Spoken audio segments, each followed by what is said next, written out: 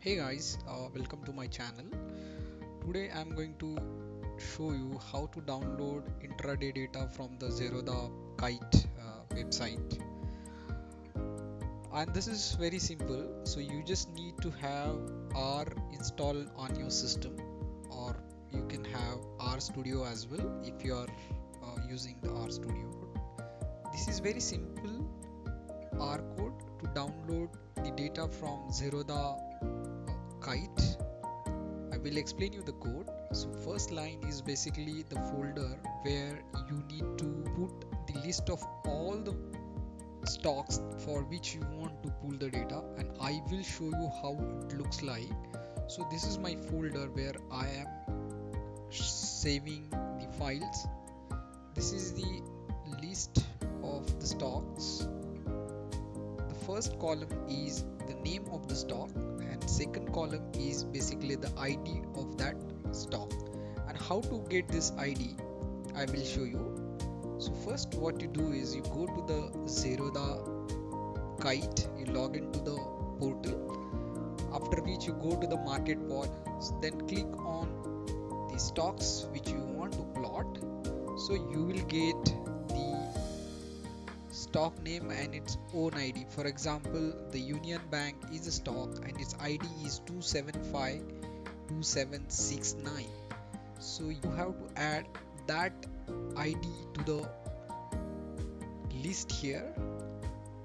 So I go here and I copy paste this ID over here. So I have created a list of around 162, but I'm not pulling the data for all the stocks, so I'm pulling it for some of the stock for which I want to do the analysis. But you can build your list by doing this one-time activity. Once you create this list, you need to save this list, then go to the code, and now you have to enter two things. One is the public token and second is the access token, and this you will get it from the Zerodha kite, for which you have to do like this.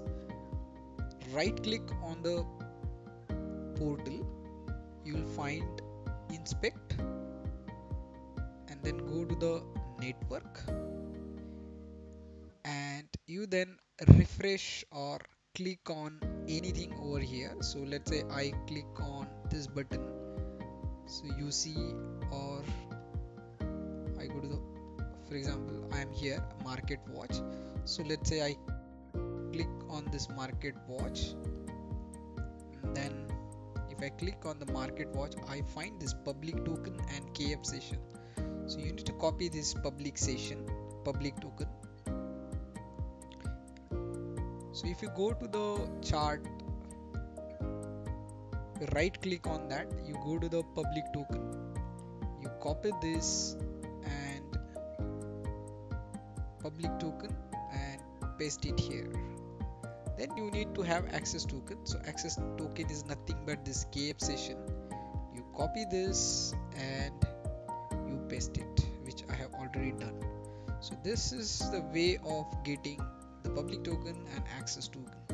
Then you have to give date range. So date range should be in this format only.